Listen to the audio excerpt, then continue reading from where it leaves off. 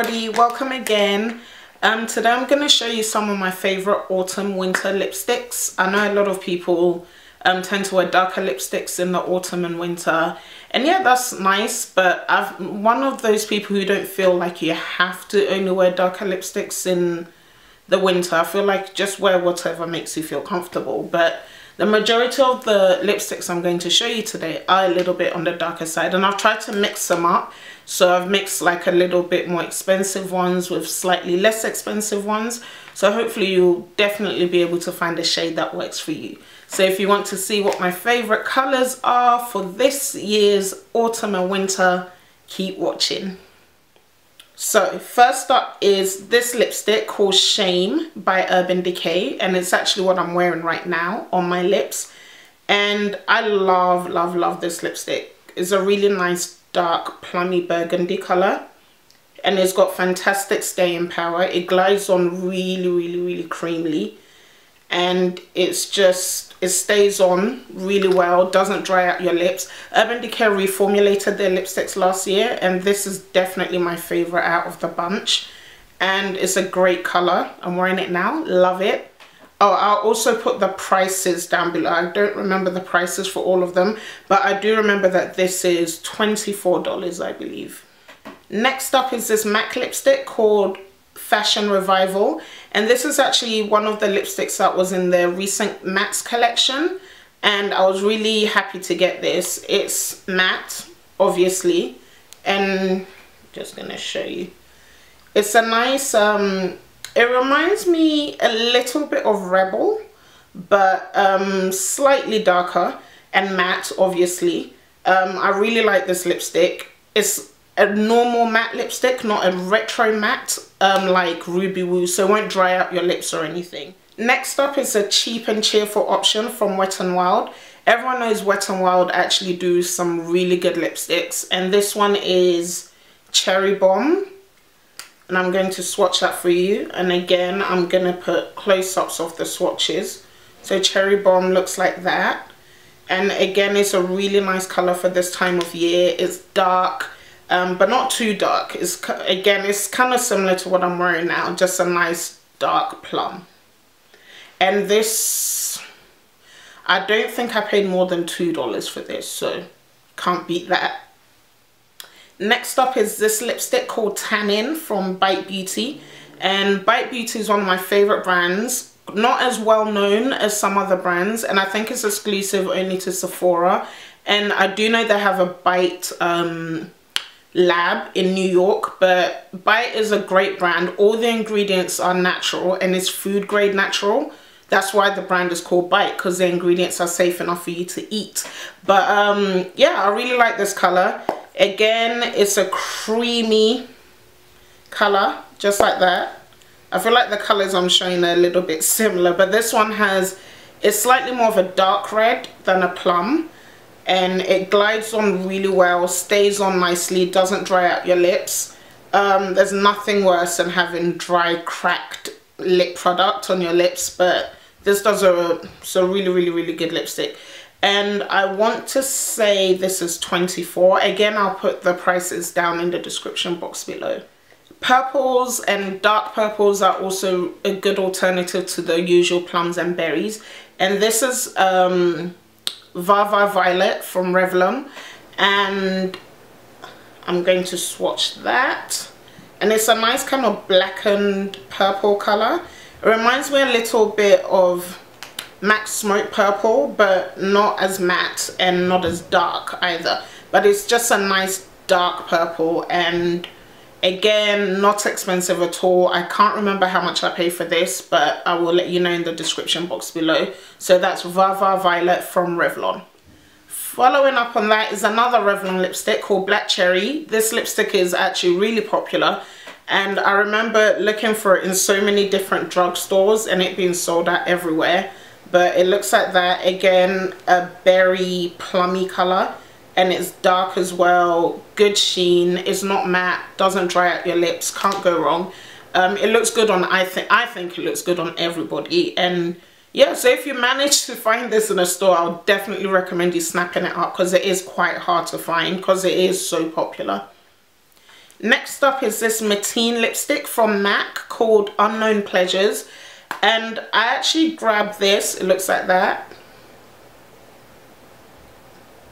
There you go. Again, this reminds me a little bit of the Bite lipstick, as in it has more red in it than plum, so it's more of a dark red. And I managed to grab this sometime last year at a CCO, so it was deeply discounted. I'm not sure whether it was a limited edition, that's why it was there, or if it's still available. But if you do manage to find it, it's a really nice color. It's kind of, I say it's a semi-matte because it's not a complete matte, but it's not shiny either. So, and it stays on really well. Comes in a thinner tube than the usual MAC lipsticks. And yeah, I have no complaints. Great product. Next up, I know brown lipstick is having a little bit of a moment. This is a nice brown, I think, for dark skins. And it's the Wet n Wild Mochalicious lipstick. And again, swatch. I don't know if you can see that properly. There you go. It's showing up a little bit lighter on camera than it is in person. But it's a nice brown with a tiny hint of pink in it.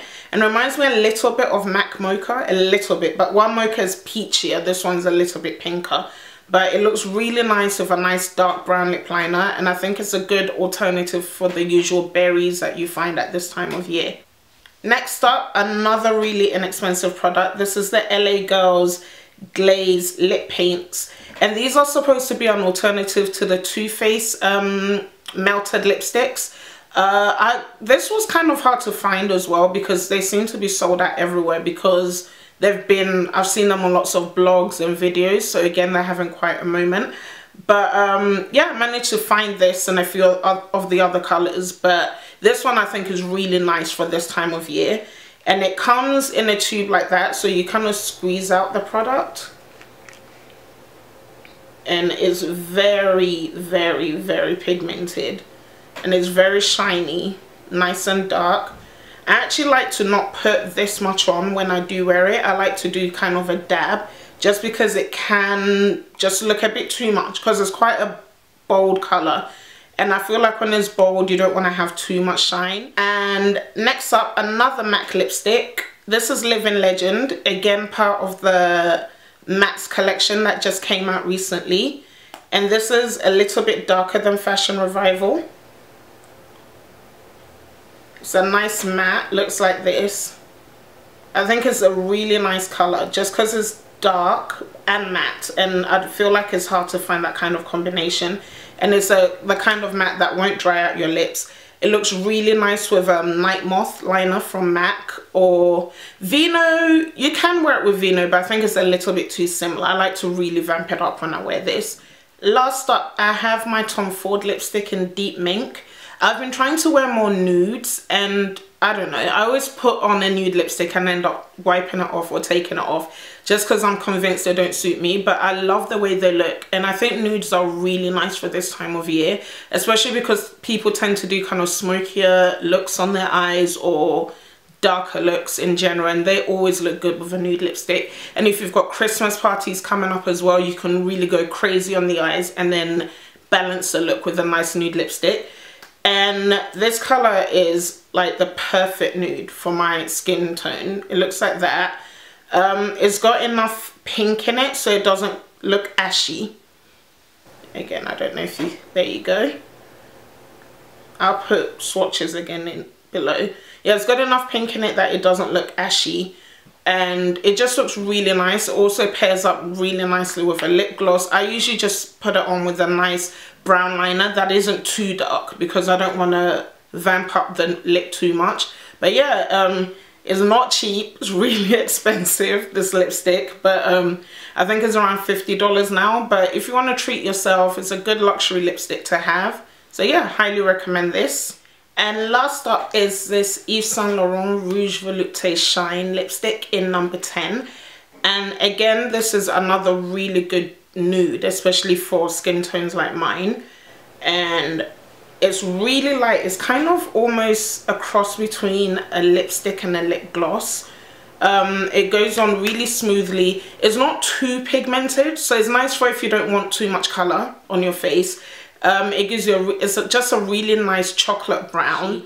This is a great color because it's not too pigmented, so you can kind of get away even without wearing a lip liner. I think you can get away with this. And again, this is the YSL Rouge Volupté Shine in number 10. Yeah, those were some of my favorite lipsticks for this time of year.